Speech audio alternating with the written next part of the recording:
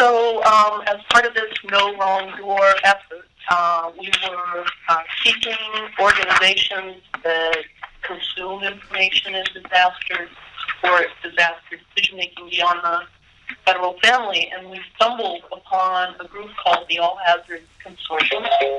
Turned out I had been consuming some of their products all hurricane season. They're the ones that put out the fleet reports that allow you to understand when there's movement of electric trucks into various areas. So it's very impressive what they're able to accomplish. And Tom Moran, who is the executive director of this nonprofit organization, in addition to the normal products, has been working with through some funding at CHS to develop a product called SISE, S-I-S-E, which we've invited him to talk to you about today because it does some pretty exciting things in terms of bringing to the table private entities to deposit information in a secure environment. There are various incentives built into the system that make it worth their while to offer some of their data in order to consume some of what other people can put in. So it's a really nice little ecology. It took them 12 years, Tom tells me, to build all of the agreements and trust and governance that it takes to create this decision support system. So Tom is on the phone, I believe. Tom, did you make it? Yes, Jack, I'm here. Thank you. And he's brought a team of people from the consortium, and I'll allow him to introduce them and let him convey what he thinks the key takeaways are for all of us, what it takes to build such a thing and what we might dream about going forward. So Tom, who's joining us from vacation, thank you for signing on, and take it away. We have your initial slide up. Wonderful. Thank you, Jack, and thank you all. I'm excited to be coming to you from Elkins, West Virginia. Beautiful snowy town today. So anyway, Jack, thanks for inviting us in. On the phone with me, I have the chairs of both of our work groups that have been working on this, and one of our board members, I believe Tom O'Reilly. Tom, are you on? Yes, I am, Tom. Okay, wonderful.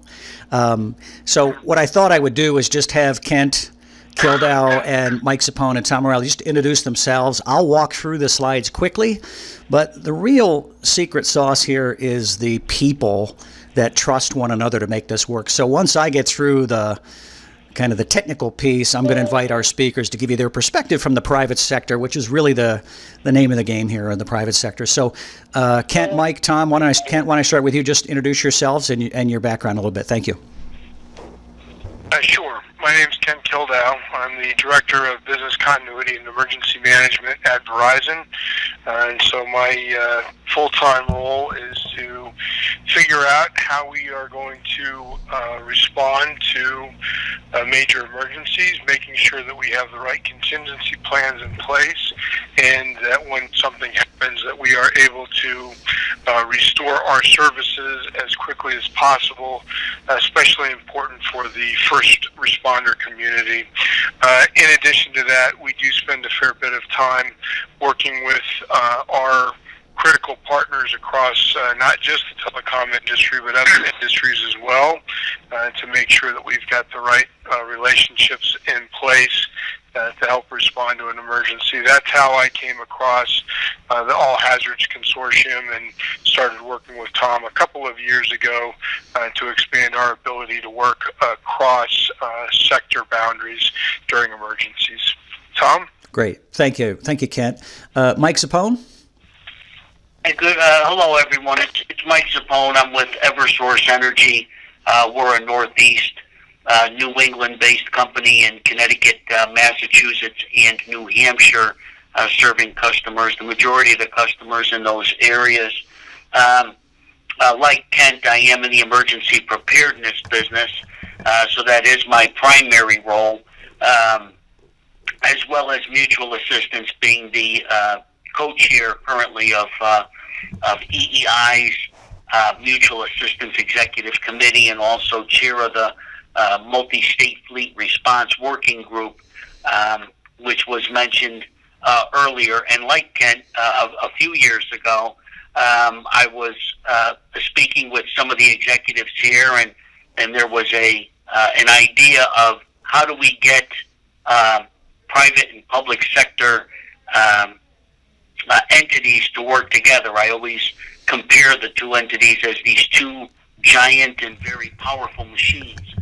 And when they work together, there's very little, I believe, that can't be overcome. But when they don't work in conjunction with one another, it can be a real stumbling block and a real hurdle or challenge. So, again, a few years ago, I attended my first All Hazards Consortium meeting, met Tom, began to discover what the group was all about, what the capabilities were, and where it was going. And it was as good a fit as I've found existing to accomplish just that. So, again, I'm just as excited to be here as well.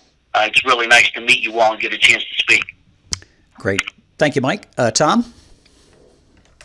Good morning. This is Tom O'Reilly. I'm with the Center on Policing at Rutgers University. The center basically takes best practices and research to the field to be implemented by practitioners.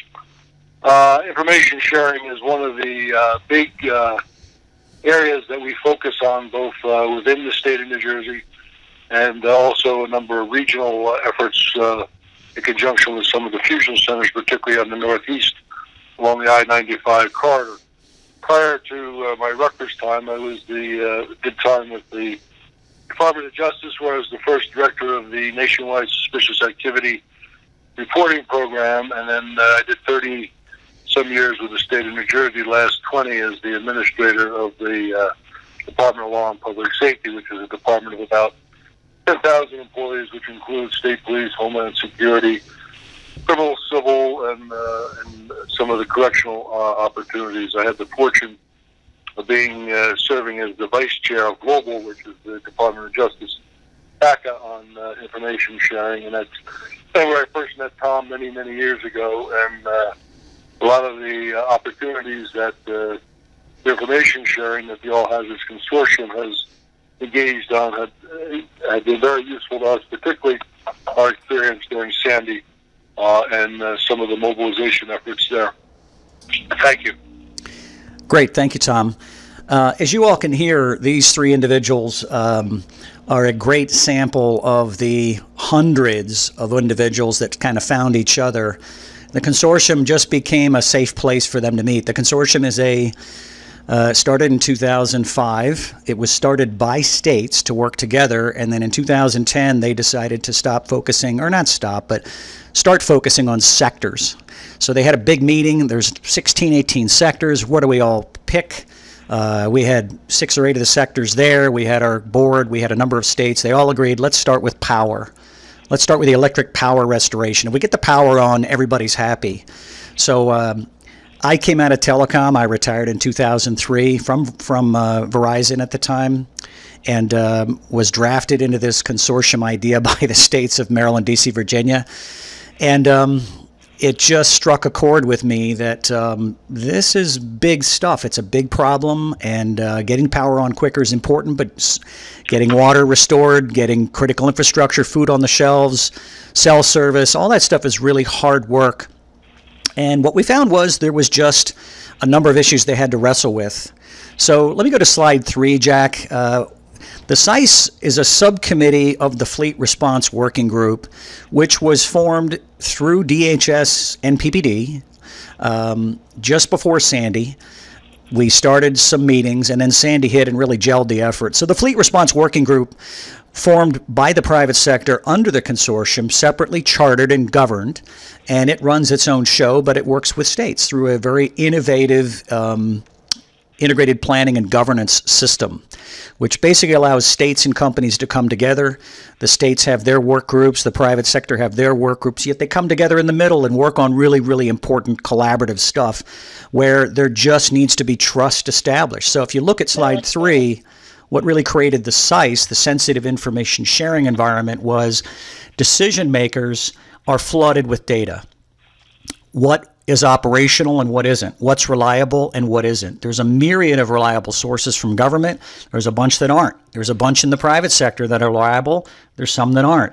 And more importantly, there's sensitive information that never gets shared because of fear of blowback, leaks, media, non-operational uses. I'll give you a quick story. In 2016, the electric sector shared information with the consortium who shared it with specific folks at the state in a big response to this ice storm in Texas and Oklahoma. Well, crews from all over the East Coast were moving to Oklahoma and Texas to help put out the fires there with, the electrical restoration. And some of that information got leaked out. And some states got really pissed that utility trucks were leaving their state headed to Texas when there was a big giant storm coming up the coast. And who's going to backfill my crews if my crews are going to Texas? And there was very serious discussion about ending mutual assistance in that state, which would have dramatically impacted the citizens because people in power didn't understand the mutual assistance network that crews leaving one state are backfilled with another. So that leak said, you know what, we got to find a way to lock this information down. We got to create a trust framework. And we started building on some of the investments that have been made over the years. So slide 4 was the trick. How do we build trust? There is a lack of trust on both sides, actually. And how do we sustain? Government-funded portals are used by some in private sector, but why aren't they used by all private sector? It's usually trust. It's hard to sustain on grant funds and programmatic funds. You have elections, you have turnover, you have people that shift priorities. We're going to focus on A this time, we're going to drop B and C and D. The private sector can't build operational processes on things that can be turned off by government. Just not really a good idea. There was exposure to risk. There was just a lot of turnover. So trust was a barrier. And trust starts with people. It doesn't start with technology. So leveraging the FEMA Catastrophic Planning Grant Program, which was put out in 2008 through 2014, the consortium and estates started putting together policies on which they could build a trust framework. So if you go to slide 5, we started the SISE effort specifically from a science and technology grant through the consortium and one of our partners, TSCP. And the whole idea was to build a working group. And out of that grant, if you will, came a working agreement. The private sector put up the attorney fees to write that agreement, which was signed by multiple states and companies. It was just the first agreement. It wasn't the be-all, end-all. It was just a start. They created an initial trust framework design through our partners at TSCP, the Trans-Global Secure Collaboration Program, who basically runs the trust framework for the DoD and Lockheed and Boeing and all those guys. We figured, let's find the best people that do this. They use a PIV-I card globally. They have over 500,000 people that log in and share information on different parts of the projects they work on, which is millions and millions of them. And then we created a portal, it's a SharePoint portal that used PIV-I credentials to get in. The problem with that was PIV-I credentials were expensive. You had to go to some place, get fingerprinted, it's kind of like a PIV card or a CAT card. That's why it's a serious frickin' credential. It takes effort and cost to get it. Well, when you have to scale up during emergencies, this is not a card you can get into the hands of state people quickly. And for this to work, we needed both private sector and state operations people to have access very fast. So the PIV-I card pilot funded by S&T was great, but we came out of that with some things we needed to change. We needed to simplify access. We needed to protect the information in a honeycomb kind of environment where no one individual had access to all the cells of the honeycomb or all the data sets, if you will. And we needed to organize the data by use case so that we were gathering data to share data on a specific problem in a specific sector. And over time, the electric sector would develop 10, 15, 20 use cases, and each one of those would have a solution set, a level of security and people. They'd lock it down, fix it, and move on. And some of these problems were short, mid, long-term fixes. Some of them we could fix right away. Some of them took a little longer. But the SISE was basically started in 2015. So now let me show you about SISE today on slide 7, I believe. Slide 6. The SISE today, the working group is still in place. It is supported publicly and privately. The confidentiality and agreement is still in place. The SISE framework was downsized a little bit because the original was very complicated. The trust agreement was 27 or 37 pages. We got it down to 4. The trust framework was very sophisticated. We got it down to a little less sophisticated. Instead of having a portal, They decided to go to an app store model. Why? Everybody's familiar with the app store. You get an account, you log in, a lot of it's free, some of it's fee, and you can scale your own internal products, but you can leverage other products. And as we started working in the science and technology arena, what we found was a common thread. Lots of money, lots of great product. How do you sustain if government funding drops? That was the question. So what we did was create an app store environment where we can take a great science project and put it out there and test it. Is there a sustainment model? Will the private sector pay for this or a version of this? Is it useful? And can we align it to a use case? And by aligning it to use cases, it was relevant to the private sector. And we learned a lot by listening to the operations people, not the leadership, not necessarily the policy people, but the operations people, the folks in the field were really the ones that said, man, that is really good, or man, that is really not functional, but if you did this, this, and that would be awesome. And the last thing we did was we added a simple credential called a credit card. We use a $1.99 charge against everyone's credit card who's vetted. It's part of our vetting process. And we created a 3-stage vetting process online. So individuals come to join. There's a SISE agreement they have to sign. They submit a valid email and cell phone, which we use for 2-factor authentication. They charge $1.99 against their credit card, which validates a lot of information about the individual. That also protects us from bots and automated attacks from the internet. And this validation process allows us to link people to a specific general, if you will, open app store, and then we can confine others down to specific apps that are, for operational use only, or special people that sign a higher level agreement. So slide 7 looks at who we're supporting and advising. This has been over the last, really 4 years, there's been so many different groups, federal, state, local, and private, that have been advising us, participating, testing. The next slide looks at our long-term strategy is to use this framework to connect private sector to state EOCs, which is the big connection that has to happen. A lot of times the state EOCs are involved in all things. They work really close with the governor, but you have to have the EOCs involved because many times when we have disasters, we have 3 or 4 states that declare an emergency where the EOC takes the lead for all state agencies. But we have 25 states where fleets are moving through where the sun is shining. So now you have to basically connect with 2 other agencies, not just the EOCs. You got to connect with the police. You got to connect with DOT. And this varies every storm. It's really complicated. But the idea is to connect this framework and extend it to states, to federal agencies. We're working closely with NPPD and the NIC. We're working closely with DOE. And we're working closely with the FEMA private sector office to basically get everybody on the same page, not for everything, but for specific issues. This is all use case driven. So as we go forward, we're going to use technology like artificial intelligence to help us do data analytics and modeling. We wanted to use it really for operational coordination when it hits the fan. But during the blue sky days, that's when we can do exercises. We can actually create product from that. We record these disasters so we can go back and review them. And the whole point here is that each sector has issues. We help them define the first one. We call that a use case. And then we do mining, we come up with creative ideas to solve that use case, and that becomes an app in the App Store. So ideally, we'll have a library of communication sector apps.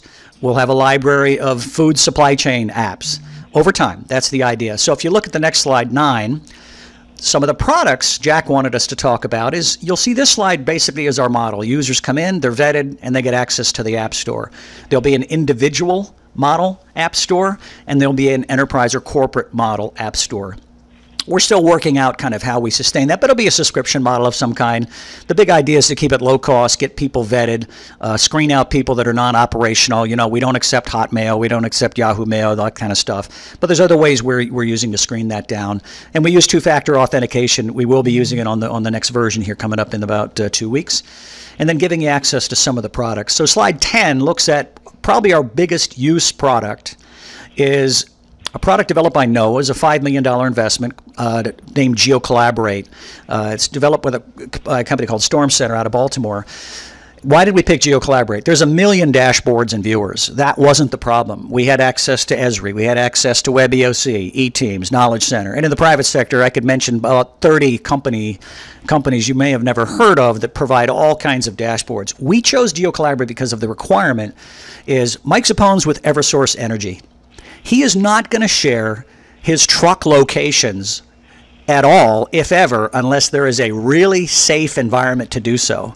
And what we needed was an ability to have a technology that would allow Mike to buy an inexpensive license and post information when he wants to into his session and publish it to the regional session where vetted users could look at the truck locations for an hour, a day, 3 days, and then turn it off.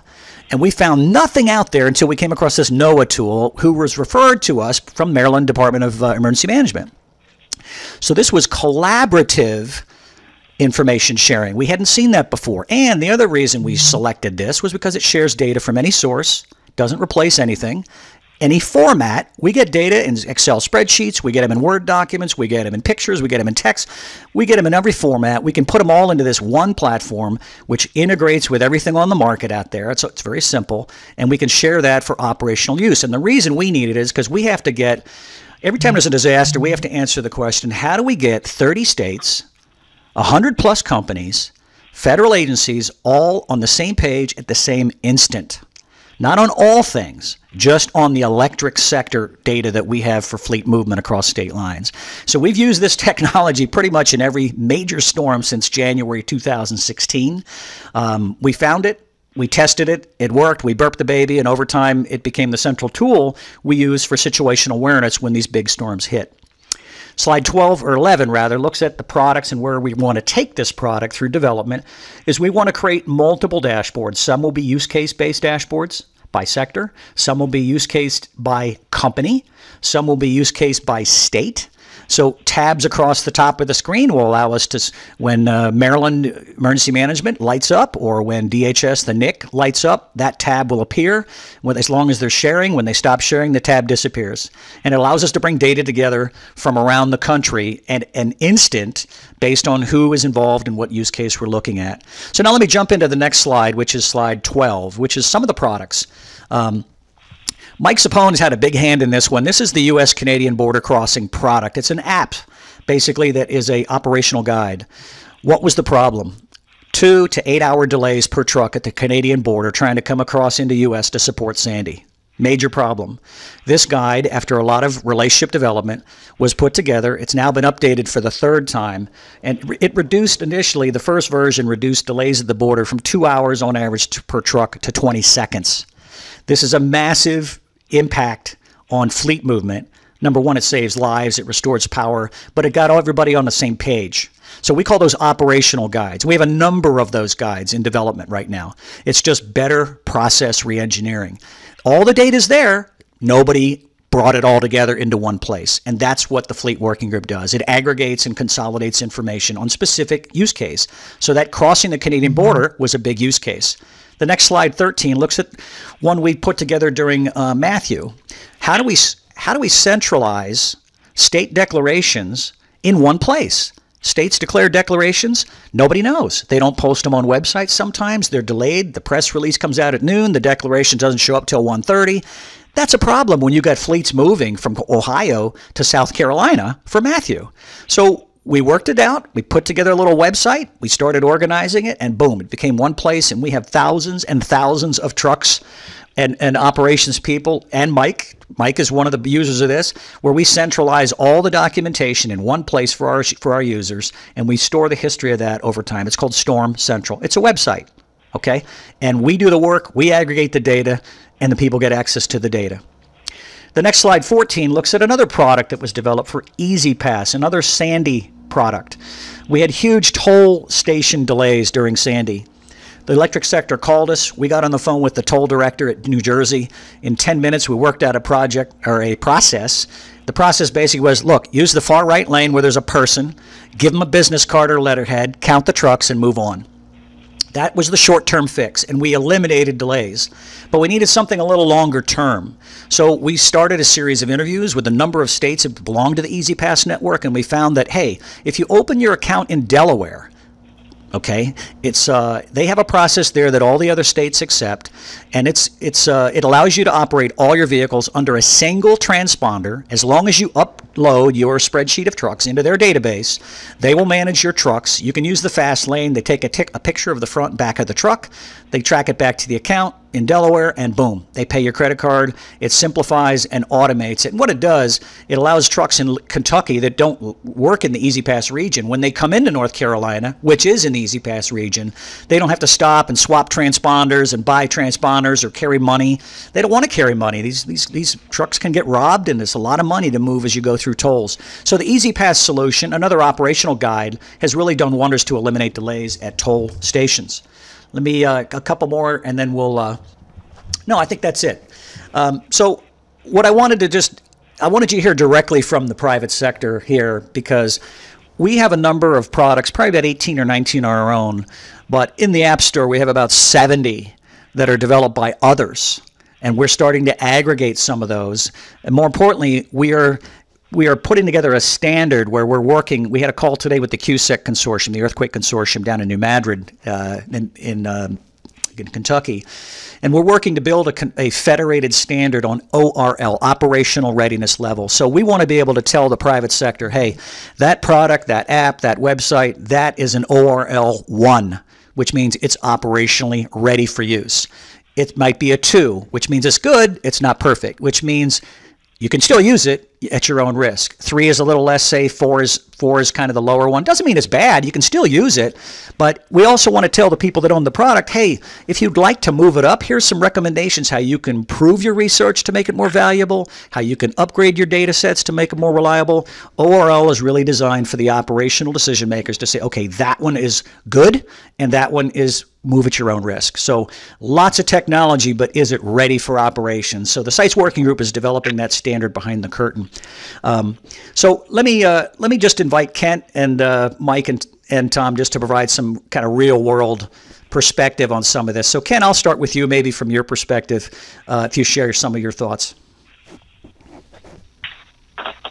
Tom, as I think about response to major emergencies, we find that most of our BAU processes will address the majority of the roadblocks we come into, and we do that by matching specific data sets to the issue we're working on, and then coming up with the way to, make the recovery as efficient as possible. Obviously, we do not have every data set, nor do we have the resources in place to go out and do a lot of research during a response to an incident. And this work is really filling a gap there, where it gives us access to information that will help us optimize the recovery that we are working on by giving us data from other sectors and from the state agencies in a consolidated place so that we can quickly access it, see how we can, or how it applies to the business issues that we're working on, and then make sound decisions to focus our recovery. Things like, where do we focus on sustaining our backup power systems, because we know it's going to take our commercial power partners a little longer to recover things. Where we have state declarations for emergency and travel restrictions that might be in place, being able to get that all in one spot really does help us respond as efficiently as possible. We have taken advantage of the Easy Pass process that Tom described to help with our movement of resources between states during the response to some of the more recent major hurricanes and nor'easters that we've had to deal with. And we also use some of the other data that's available on a regular basis. But I think the thing that's even more exciting about the work that Tom just described is the processes that are being put in place to be able to add to the resources that are available through the All Hazards Consortium and the SISE.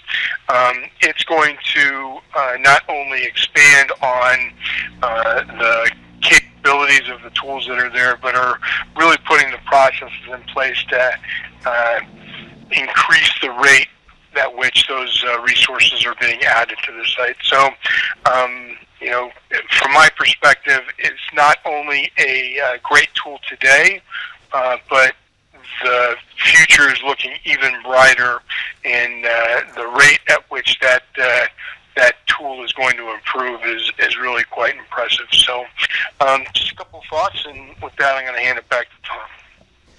Thank you, Kent. Mike Sapone. Yeah, great job, by the way. Kent, he really did nail a lot of the promise and the current performance of the tools. I've recently been shopping for a new car, and in one particular model that I drove, the instrumentation was now in the windshield.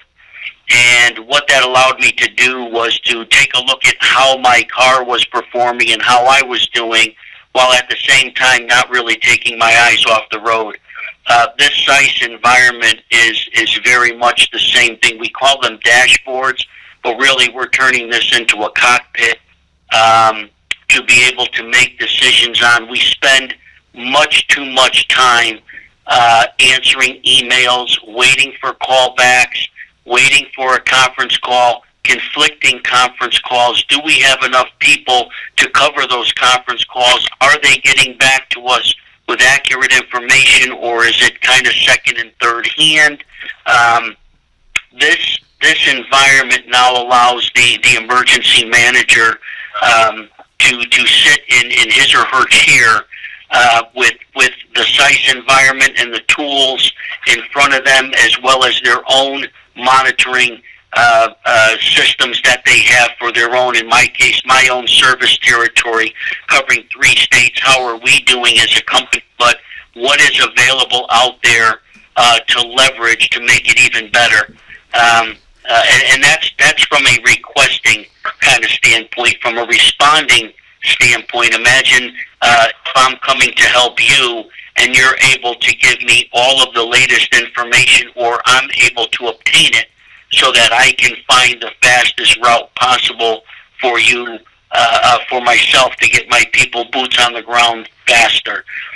This environment, this sharing environment, this collaboration is what's cutting out all of those other hurdles and challenges to leveraging each, learning about, understanding, and then leveraging each other's capabilities. Again, completely excited about being able to bring this forward, and eventually I see this as being leveraged not only by the public sectors, but also the private as well, in a trusted environment. For what? For the good of the people that we serve, both public and privately, in our communities and those across the country. So, with that, Tom, I'll turn it back over to you. Okay, thank you, Mike. Tom? Tom, thank you. I think that you covered most of the points. Let me just make a couple of points that I want to emphasize. One is that the beauty of this is that it's unlocking existing data, not creating new solutions or new searches or systems, but basically unlocking the data that we collect every day. It's doing it in a trusted environment.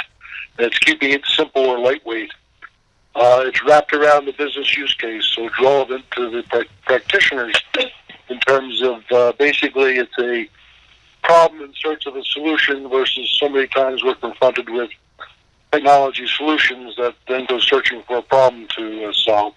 And most importantly, perhaps, it's real time in terms of having a major impact on both public safety, public health, and commerce. And I think just as one point, just to demonstrate the utility of this in the most simplest form, during Sandy, we had difficulty in New Jersey with the issues of gas stations and critical food supplies, particularly milk and baby formula and things of that nature. It was by pulling together the think tank process that was developed by the All Hazards Consortium that they were able to identify that any store that was open would generally be using credit cards, and the one satellite company, used satellite, would have the majority of those transactions. So by working with that company, we were able to, within a couple of minutes, All Hazards Consortium, I should say, within a couple of minutes, was able to identify those gas stations that were open and pumping gas, and those convenience or food stores that were open and selling supplies and food stuff that were necessary for part of the recovery. So I think that kind of, to me, demonstrated its net value. And obviously, we've seen many times, unfortunately, in the last couple of months, last couple of years, how the electric mobilization issue in terms of fleet movement has also been very, very critical. So I think there's a lot of good business use cases that are being addressed by what's being developed here, and there's more to come in the future. Great. Thank you, Tom. Jack, that's it. We can. I know we've run long here. I just open it up for any questions or comments from your folks. No, I think everyone's really digesting it. I found out we've got a few people in the room who heard you speak previously at a CAC meeting, so we're impressed with the progress. Yeah. No, this is great to hear, and we appreciate, especially having that private sector perspective. So thank you all very much for joining us. Keep up the good work. Very good. So we have to ask you to. We have to ask your team to sign off and hang up for the remainder of our meeting because this is set. Sure. Good. Thank you. Thank you for coming and helping out. Very good. Thanks for the opportunity. Take care. All right. Thanks again. Okay.